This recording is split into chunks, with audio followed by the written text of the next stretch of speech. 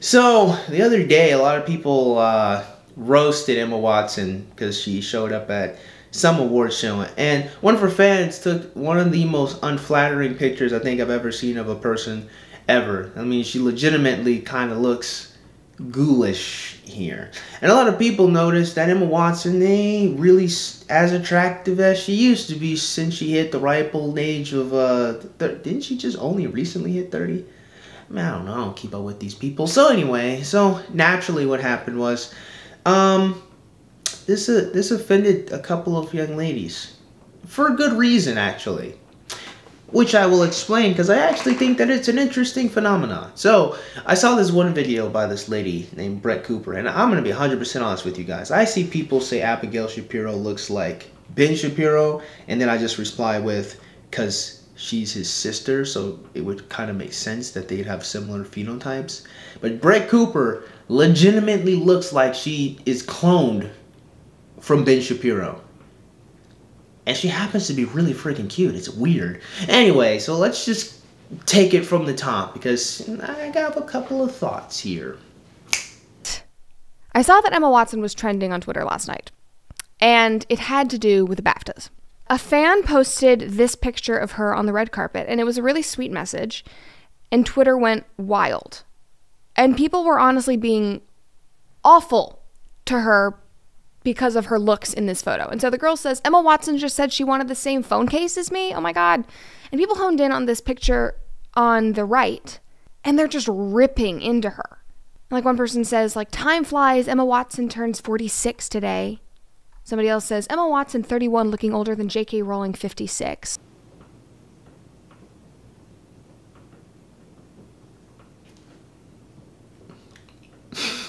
Not cool at all. Somebody else says feminism before and after. I don't agree with her politics. I like her as an actress. I love Harry Potter. But I mean, we can talk about the toxicity of, you know, of leftism and progressive feminism without ripping into a woman's physical appearance. Yeah, sure, but she looked terrible. Honestly, she doesn't really look, I'm gonna be frank all the way there, but you know, me, sitting in my armchair, trying to be a psychologist, you know, I'm just some nigga on the internet, so let's just be fair, I don't really know what's going on with Emma Watson, but she doesn't look very good, in general. I mean, like in general. I mean, not just that picture, but even other videos of her. She kind of does look a little like she's not eating enough, if I could put it to you guys that way. So, the thing that I think is particularly interesting here is the fact that our friend Brett, despite the fact that she does not agree with Emma Watson's politics, does feel the need to come and defend Emma Watson because they do share one aspect. They're women. And honestly, during other parts of the night, she looked stunning, per usual. Like, she's gorgeous. We can't deny that. And it's like, it's bad lighting and an unflattering angle. We all have those photos. Yeah, I'm sorry, but you're just a little too cute to make that point, Brett. Because if that's bad lighting in a bad photo, I don't know if I can handle good lighting in a good photo. I think I would have to pledge my sword and shield to your cause from this point forward, because I don't know if I'm strong enough to resist that. I'm keeping a buck, man. I'm keeping a buck. My inner nice guy, my knight inside of me that I tried to kill, he's hanging on by a thread. So, and no, okay, but seriously, all right. Here's the thing. You know what? I'm gonna save it. Continue. We don't all look airbrushed and beautiful 24/7, and it's unrealistic to think that we do. And so people need to calm down. Calm down, girls! This whole thing reminds me, there's this Drake song. Best I ever had, but I was having this sort of debate with my friend because there's a line in it. It says, sweatpants, hair tied, chilling with no makeup on. That's when you're the prettiest. I hope that you don't take it wrong. She was like, no, obviously not. Not when I'm the prettiest, whatever. But it's kind of a controversial line, I guess, between guys and girls. Not really. It's kind of more of a controversial line between, like, people that are hypercritical about them being attractive and focusing on it so much, and, like, the rest of normal, polite society. Because particularly what Drake was saying is kind of something that, like, all young men say, and that is when they really like a woman, they're not really super concerned with her looking like a supermodel or looking really glammed up and beautiful all the time. They like the intimacy that comes with the comfort of a young lady just existing as a normal person.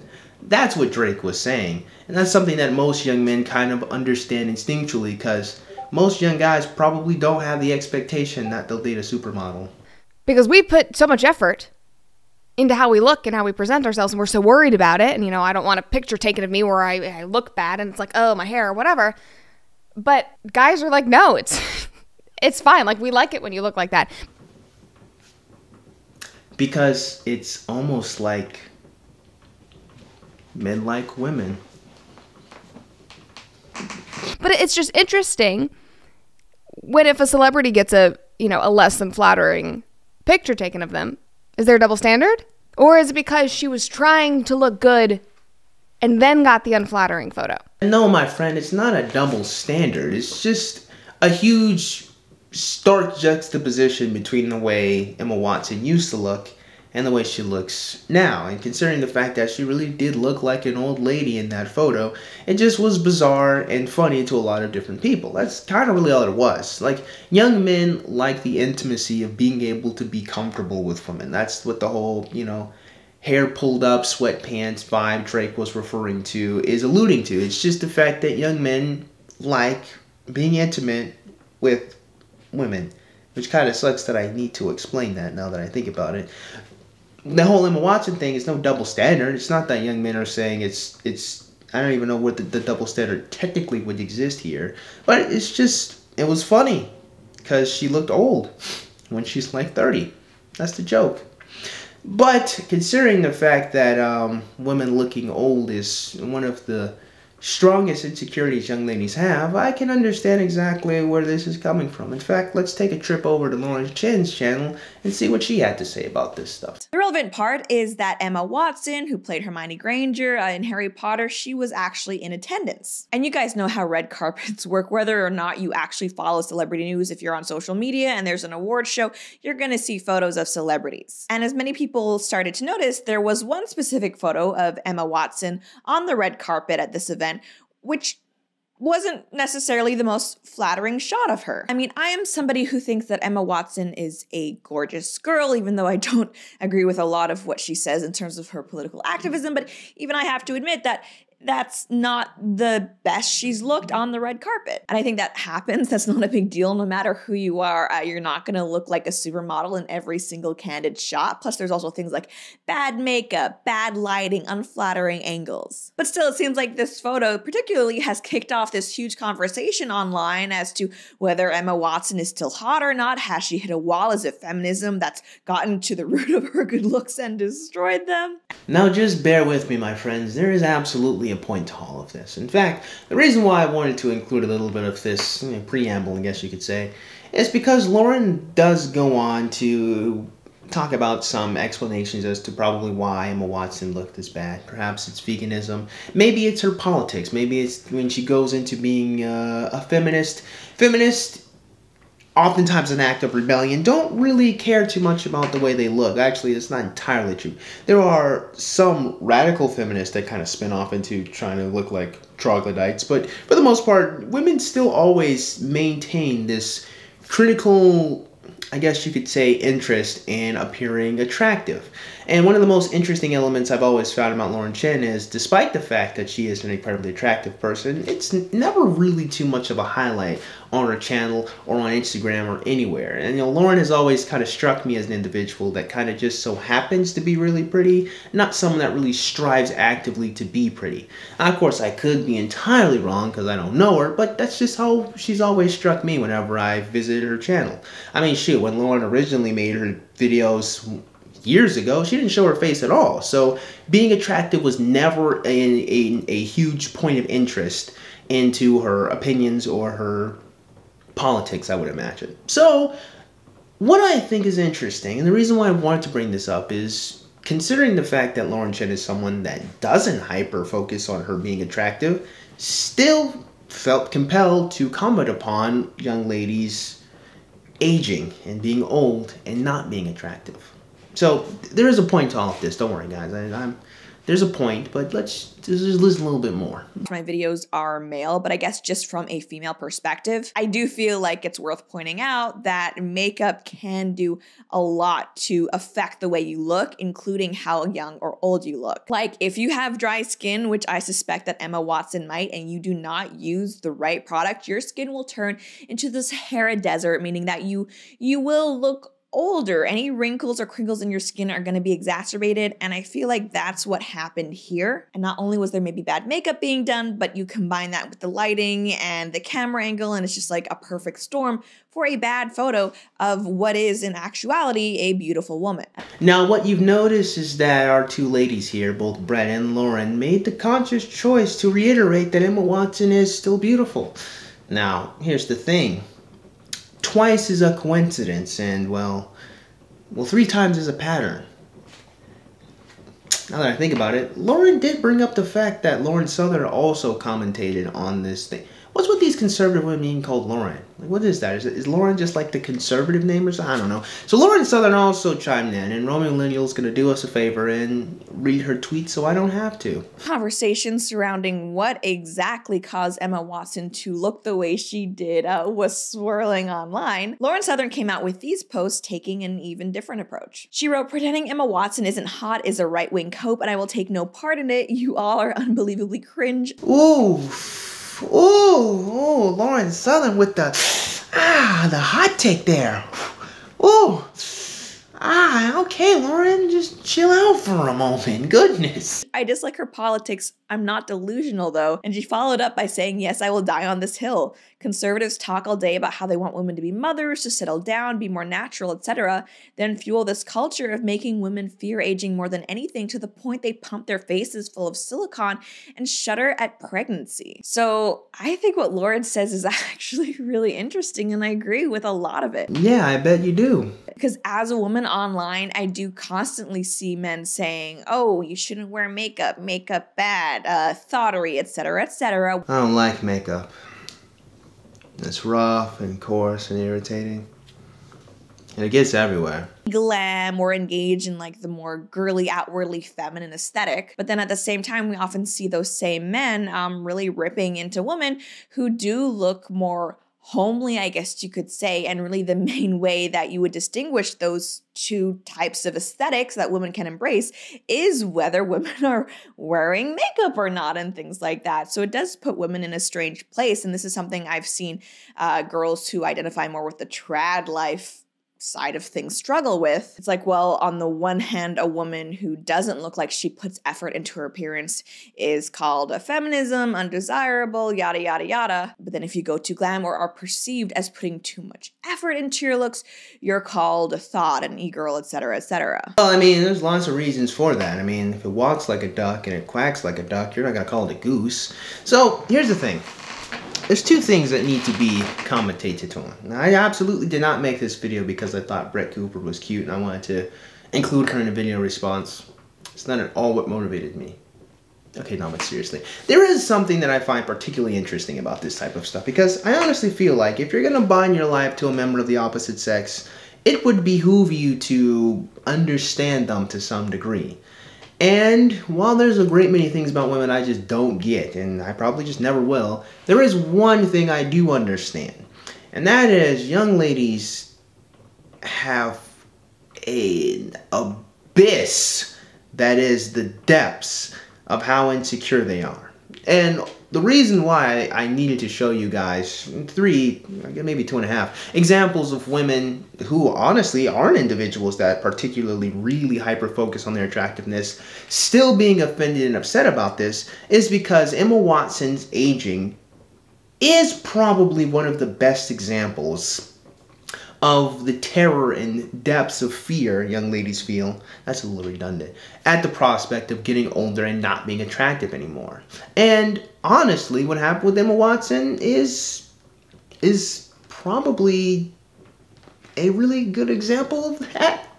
Especially for them, because what you guys gotta understand is that, like, women's relationship with aging is like Thor's relationship with Thanos, right? You know what I mean? It's like, dread it, run from it, destiny comes all the same.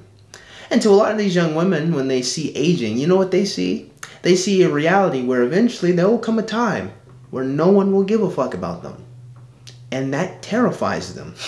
They see a time, they see a day will come where everything that they've done will mean nothing because they're not pretty anymore. That's what they saw when they saw all of these men make fun of Emma Watson. Even the women that aren't hyper-focused on being attractive still feel that fear. That's why I wanted to show you guys this stuff. I told you there's a point. Don't you guys think I just want to look at pretty women all the time. Okay, I do, but that's not why I made this video. I made this video because I wanted to show you guys something particularly fascinating about young ladies. And that, honestly, in the manosphere, we spend a lot of time talking about how terrible women are. I know I have, because a lot of them do suck. But at the same time, we also have to be fair to the fact that women are, well, people. And they are weak in a lot of areas. And this being one of them, mentally and emotionally, a lot of young ladies are really, really weak and insecure. And there is a true terror that they feel when they invest so much in their physical beauty, when that's the only thing that really matters to them. Now, is this our fault as men? I don't really know. I'm going to be honest with you. I don't know. Is it our fault as men for overvaluing beautiful women and simping over them? Maybe. Is it our fault as men for having a higher consideration for more attractive women than ugly women? Maybe. I mean, we can't pretend that the success of all three of these ladies ain't attributed to the fact that they are attractive young women. Lauren Chen, who, again, isn't hyper-focused on it, is greatly bolstered by the fact that she is attractive. Brett Cooper's channel is blowing up like wildfire. You think that it's not because she's young and attractive? And Lauren Southern certainly had a huge stand-up having a whole bunch of conservative simps all over her. I mean, I was there at the time of her popularity. I know, I'm not kidding. There's a lot of Lauren Southern simps in the past, okay? There might still be some here or there. The point is, being attractive absolutely bolstered a lot of these women in a lot of different ways. And I'm sure they know it. In fact, one of the most common insecurities of attractive women is they're not oftentimes always sure if they can trust the people around them. They're not sure if the people around them really actually respect them as people and respect their opinions and their thoughts, or only around them because it makes them look good. Or if people are, or particularly young men, are only around them so they can have sex with them. And I get it. And I think that we all, as people, particularly young men in the manosphere as such, should be able to extend a good amount of empathy to the depths of insecurities that these young ladies are having. And understanding that women's relationship with Father Time is a battle that they're always going to lose. And I think young ladies know they are always going to get their asses kicked by Father Time. However, just because you might lose the battle against Father Time doesn't mean that you'll lose the war against them. Meaning that what should be important on these young ladies is not a hyper defense of how beautiful Emma Watson really is. What should be important is the fact that we shouldn't really care about the fact that Emma Watson is still beautiful. We should care about the person she really is. And despite her feminist nonsense, which I'm sure is nonsense, I have no reason to believe that Emma Watson is a crappy person. I mean, she might be, but I don't have any reason to believe that she is. And that character and virtue should always remain at the forefront of these young ladies. And because a lot of young ladies aren't affirmed based on their character and their virtue and just being good people, the only thing a lot of them have left is just the hollow shell of being attractive. And again, even women that do try to have virtue, again, let's say our friend Brett Cooper, Lauren Chen, and Lauren Southern, even they still feel that fear because what they saw was their future. That's what that was to them. What they just saw happen to Emma Watson, they know in the back of their minds, maybe in the forefront, that's going to happen to them. And that's why they got really offended by it. And I can't blame them for that. I can't be upset with women. I can't even be upset with Emma Watson. I can't be upset with any woman being insecure when there's literally a huge example of what's going to happen to them once they face that battle against the wall. And a lot of men jeer and jive and are happy at the fact that women are eventually going to slam against the wall. Well, women don't really slam against the wall. What typically happens is they walk graciously up to it, place their hand against it, sigh defeatedly, turn back around, lean against it and say, all right, bring on the chumps. That's kind of usually what happens. Women don't typically just rapidly, become ugly just once they hit 30. It's not typically what goes on. But the reason why women are so focused on it is because they understand the power of it and they understand its fleeting nature, and they're deathly afraid that nothing they do matters once they become ugly. And I get that. I think as men, we have to understand that element of young ladies. And I think as young ladies, particularly the responsibility of older young ladies, should explain to younger ones that if you live a life worth living, and you have families, and you have friends, and you have goals and people that you actually care about, then it really doesn't matter if one day you're not going to be attractive anymore. Because, once you have a husband, you don't really need to be attractive too much to other people anymore. You just kind of need to be attractive to him. And if he loves you, then he understands that eventually you're just not going to be pretty anymore. Well, if you have a family and you have people that care about you, you don't need to worry too much about being beautiful too much anymore. That should be the lesson that young ladies should be given by their grandmas and their mothers. But unfortunately, we have a generation of older women that are still fighting and competing with younger women. And so they can't really impart that lesson when they're still trying to be beautiful themselves. And that, interestingly enough, would lead us to another interesting reality about these women. And that is the depths of their hypocrisy when it comes to how they treat ugly men. But we'll have to table that discussion for another time, because that's quite the discussion we really need to have. So with that being said, I actually hope you guys got something out of today's video. I highly doubt that you will, but if you do, go ahead and click the like button. Go and click that subscribe button. Comment in the comment box below, and as always, you guys have yourselves a great day. I'll see you cool cats soon. Adios.